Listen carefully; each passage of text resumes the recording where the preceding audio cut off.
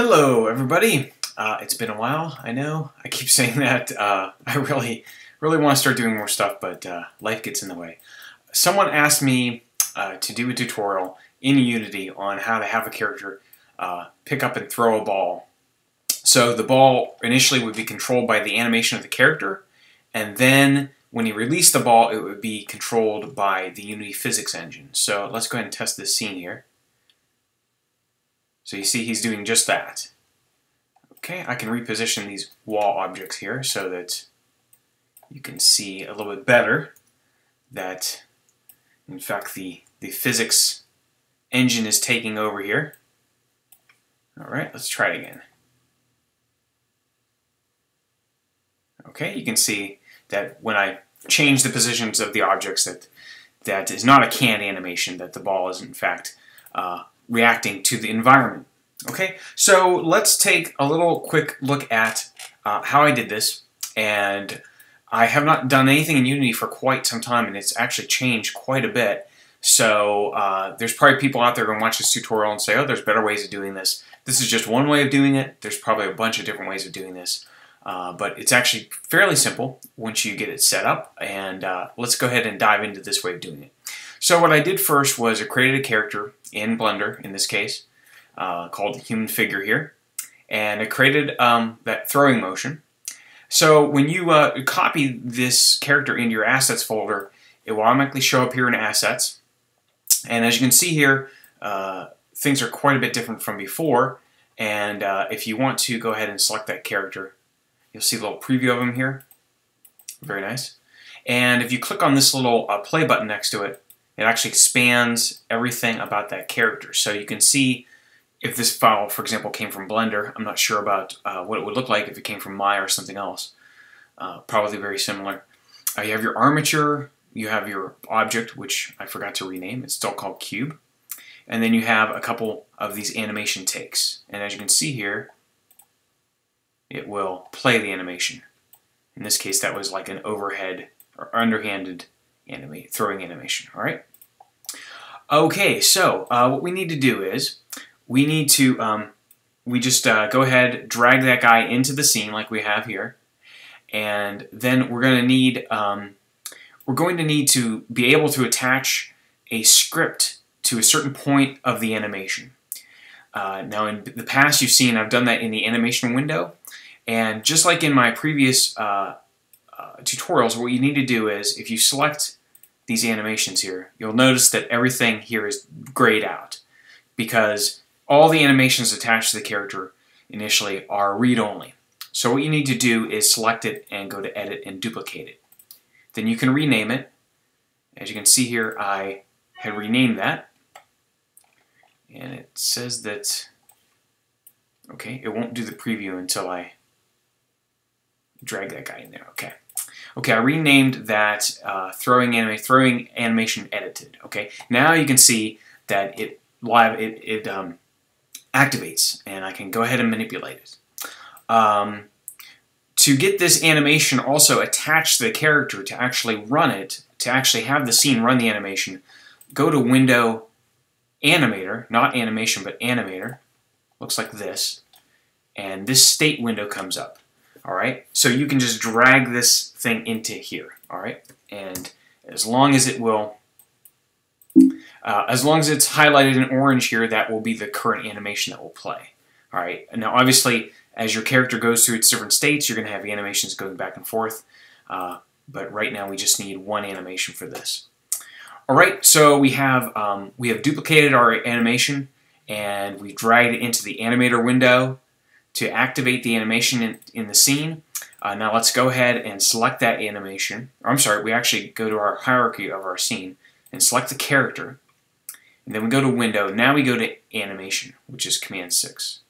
All right. And the animation window comes up. And hopefully we have, yes, we have the, if you have multiple animations, just select the one you want to work with. And then this is really nice. They've changed this quite a bit since the last time I looked. And as you can see here, it not only imports the animation, but it retains all of the keyframes. And I think you can, yeah, you can retime all the keyframes, all the Blender keyframes of the animation. You can mess with your timing right inside of Unity. Pretty nice. So basically what you do is just, with that animation selected, you just drag through here. And then you go find the point where you want the ball to be released. All right. You see here that we've already got one, a point. Oh, you know what? I actually forgot. We have to add a script first. So select your figure here. And as you can see here, I've already created a script. I call that script thrower. And if we look at that script, it's extremely simple. It has one variable, which just refers to the game object, which is that ball. And it has one function. And don't worry about debug.log. All it does is find that ball, find the script attached to that ball, and calls its release me function, which we're going to write later. All right. So go back to the animation window. Find the point where you want to attach that, and right click and say add animation event, and then you can select that function, whatever function you want. All right, and that will be done. We can delete that one. All right, so it's called throw ball. That's the function. So once the animation gets to this point, it's going to call that function. All right, and I already showed you what that does. All right, so the next thing we need to do is we need to create a ball. So all you have to do is, in this case, go to create game object other, and then you can create a sphere. And then all I did to the sphere was I added a material to it so we could easily see it rolling around. The other thing that's important to add is a rigid body. So you go add component, oops, gotta do it from here. Add component physics and rigid body. And you can leave all the defaults. Except you probably want to change the mass. I made it a little bit heavier. I think it's 1 by default. So if we do this as a mass of 1, let's take a look at it. It's probably going to go extremely fast. Whoa, it went so fast it went through the wall. So let's do a mass of 5.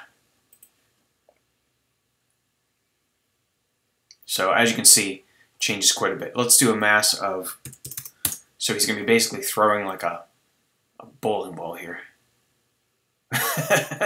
So as you can see here, it's very different depending on what you end up doing with the mass. Okay. All right, that's pretty good. Okay, like I said, all the defaults there, and then go ahead onto this sphere or ball or whatever. Create a script and drag it onto it. In this case, it's called ball script.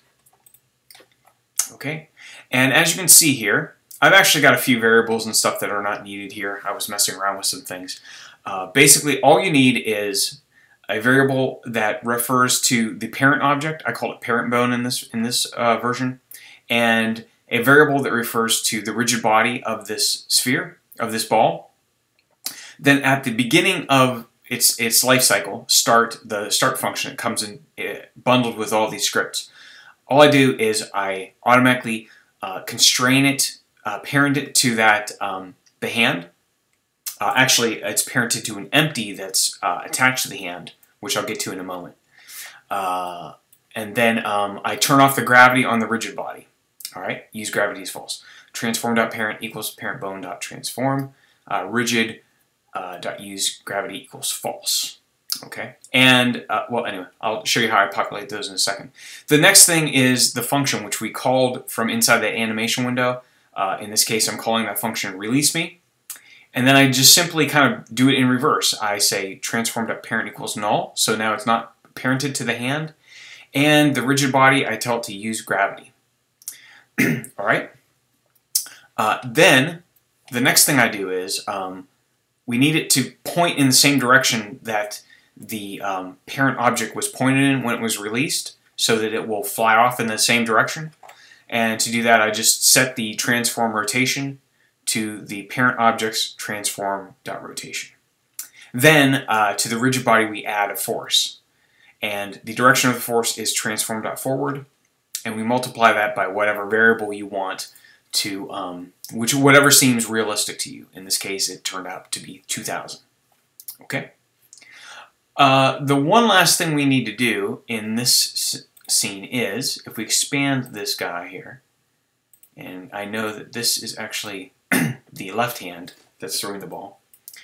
If we expand this guy, you will see that the ball is not actually constrained to the hand, but to this empty, which is parented to the hand. And the reason why I did that is, for one thing, you can see the center of gravity of this hand is actually up near the wrist, and also the axes are pointing in a way that makes sense for the hand, but wouldn't make sense for the ball object being thrown. All right, so if we were to parent it to this, the ball would snap up here instead of realistically where the palm of the hand is. So by putting the empty object in there and acting as kind of like the actual target, we're able to kind of give it some separation, an offset. And also I'm able to point this thing in the direction that I want it to go when it releases. So as you can see here, I just kind of rotated this around until I got the axes, as you can see them pointing this way. That yellow axis is kind of where it's going to fly off at, pointing in the direction of the wall where I want it to go. All right, and so that's pretty much it. Also, the ball, once I've created all these objects and stuff, just drag those items onto the ball script. For example, the parent bone object in this case is this empty, so you just drag that on there. And then the rigid body is actually this rigid body here, so you can just drag it onto there. The rigid body that comes with that ball object. Okay, so brief overview rather. Create a character in Blender, give it an animation. Open up this little guy, oops, by clicking on that. Select the animation and duplicate it. Then select the animation and go into your animation window. Oops, sorry, I don't have the guy selected. Okay. And then find the spot where you want the ball to be released, and then right-click, add the animation event, select the function, and then just drag your scripts onto the characters. Create your ball object, add a rigid body to it, add the script to it, create the empty object, parented to the hand, pointing the direction you want to point at, and that's pretty much it. So that's the bare basics of doing something like this. It may seem a little bit complex because there's just a lot of different steps, but actually it's, for something that complex to have something dynamic and then non-dynamic at the same time is, or constrained to animation, it's pretty nice to be able to do that kind of thing. So I hope that this tutorial helps you out.